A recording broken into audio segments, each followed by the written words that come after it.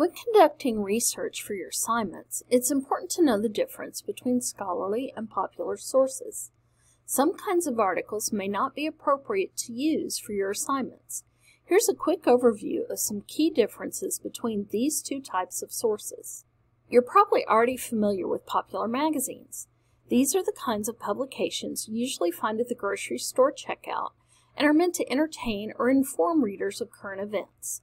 They usually have short articles on a wide variety of topics, and because the writing is intended for the general public, the articles don't include a lot of technical language or terminology. The authors of these articles are usually journalists or staff writers and are not necessarily experts in the subject they're writing about. Authors are not required to document their sources, so you won't find a works cited or a reference section included. Also, you'll notice that there are a large number of ads for different products included within the publication. You may find some useful information in some of these articles that you can use when your assignment requires popular sources. If in doubt, always check with your professor. For the majority of your assignments, your professor will ask you to include information from scholarly sources. Scholarly sources are published in academic journals and books from university presses, and are examples of research which prove new theories in academic fields like science, literature, medicine, and more.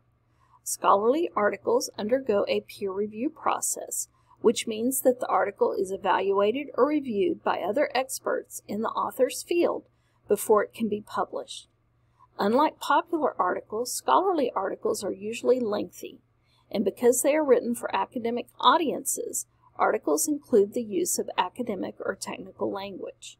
The authors of these articles are researchers or scholars and are considered experts in their field.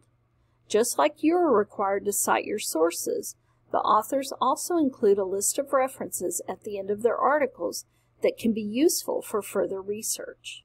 You can search and find both popular and scholarly articles on a topic you're researching by using online databases such as Academic Search Complete, JSTOR, and many others. You have access to over 100 library subscription databases through the San Jacinto College Library website. If you have any questions about this topic or need help finding sources for your assignment, please contact a librarian. We're here to help.